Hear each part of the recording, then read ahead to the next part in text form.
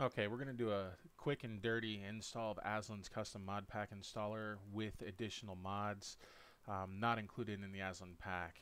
So first thing we need to do is we need to get set up. A lot of people are bitching about the fact that it's forced clean installs as of 4.0.20, which I'm perfectly fine with that.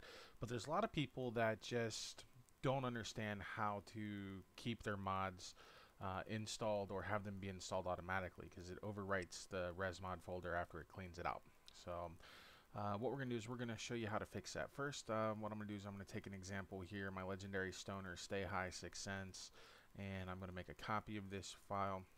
Now this could be any mod that you want to use, not that's not part of Aslains 6 cent or Aslains custom mods. So what we do is we get our file and we're just going to rename it. Okay, and in this particular case I'm going to rename mine mod2.7z because I have several mods that are installed for me. And once you have your mod file, you just want to go ahead and take that mod file, and this can be any mod that you're using, again not part of Aslains. So we're going to go into the World of Tanks folder, and in that folder you will see Aslains underscore custom underscore mods. This is where you want to put all of those mod files. So as you can see, I already have 5 additional mod files that I include in my World of Tanks setup that's not in Aslains custom mod kit. So this particular one again is a 6 cents mod. So I'm just going to paste and overwrite my mod2 file. Now what this does is after Aslains installer runs, it checks this folder, and if it sees these mod files, it will install them in the order that they're labeled. So it'll go mod 1, mod 2, mod 3, mod 4, mod 5, all the way up through however many mods that you have. Now, it's important that you know that this can only be .zip or .7z files. .rar files are not supported.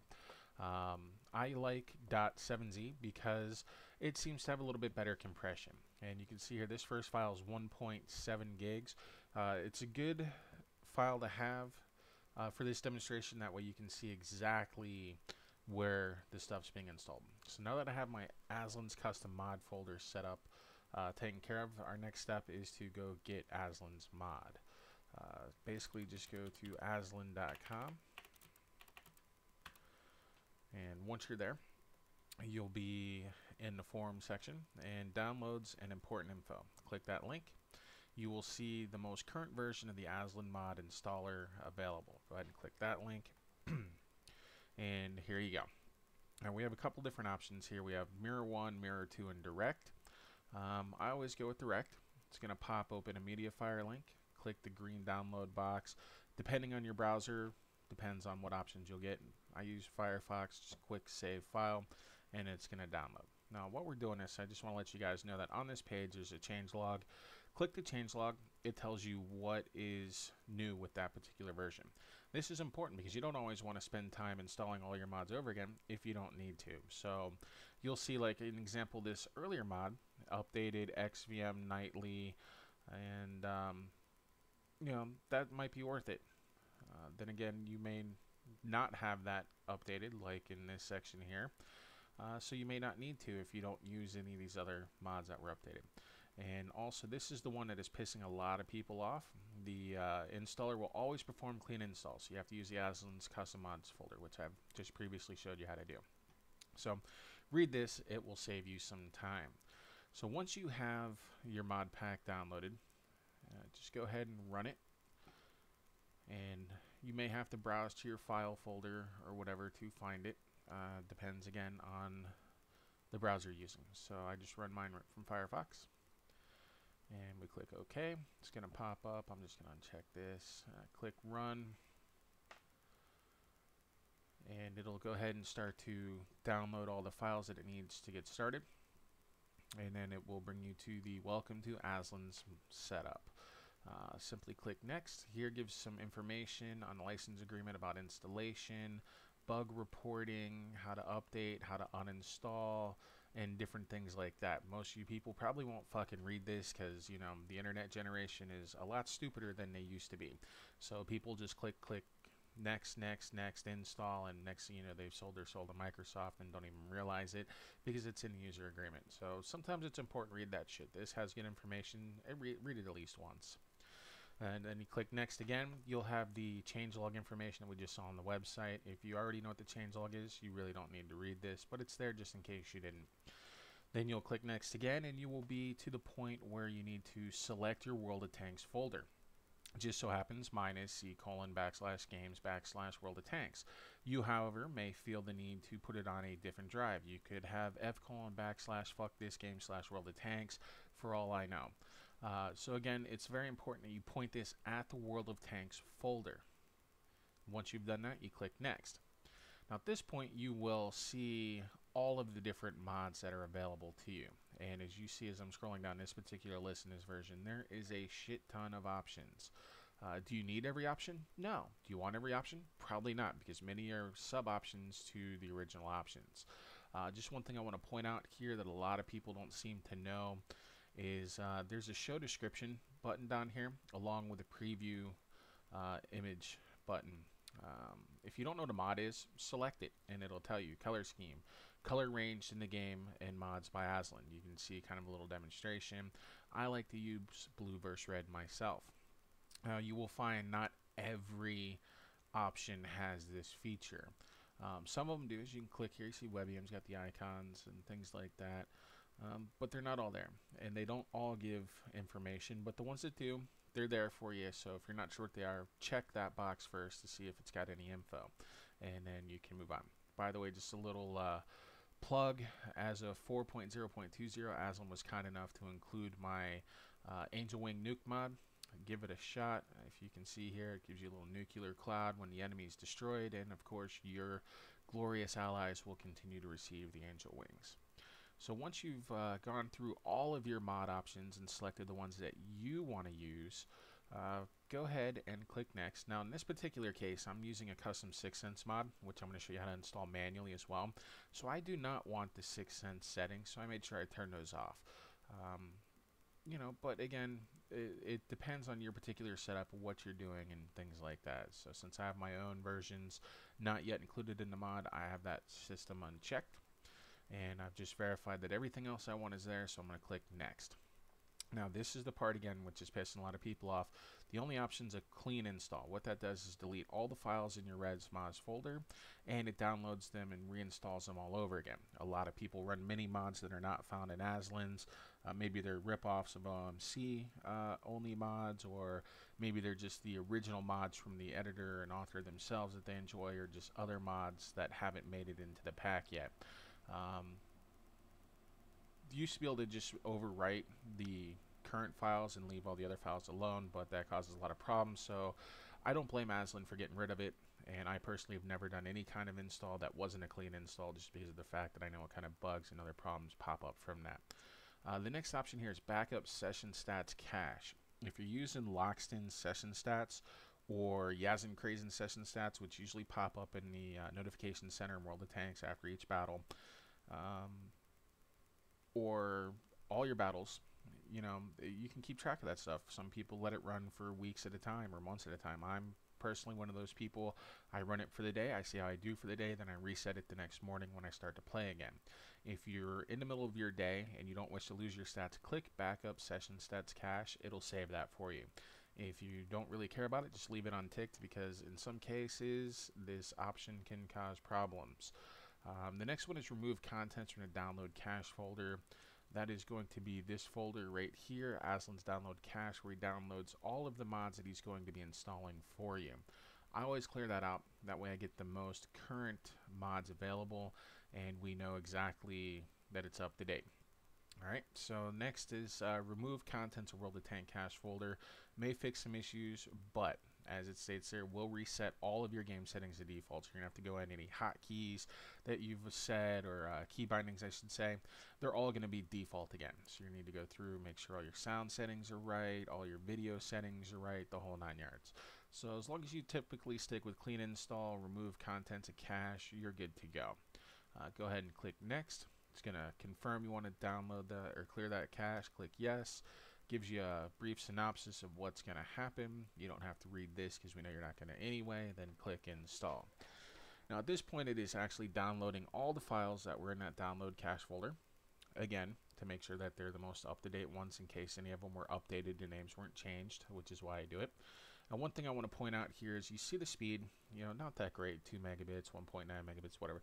The speed varies. I've had this thing hit 8 megabits down. I've had it crawl at 20K. Don't go to the shout box or the forum for Aslains and bitch about it. It's not his fault. Yeah, you can see it kind of slow down right here.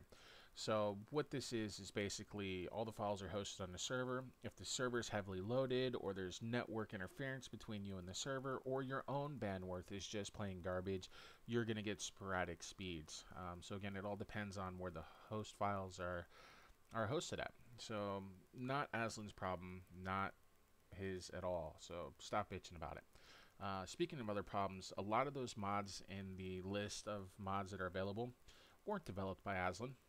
Don't go bitching about shit that he needs to fix. He has basically bundled a bunch of available mods for ease of installation to make life a lot simpler for you guys that just don't know how to do stuff because you barely can use a computer. Not that I'm insulting you, I'm just saying he's made it really simple for you, okay? So if there's something that's going on like with the reticules and the reload timers, well, you know what, he can't fix that. That has to be fixed by the developers at either World of Gaming, because it's a problem server side for them, or it's most likely, in my opinion, a problem with the people that develop the sites with their Python files and their Flash files that were compiled to be used, such as, unfortunately, Melty's math mod is a huge one that's got a problem with it.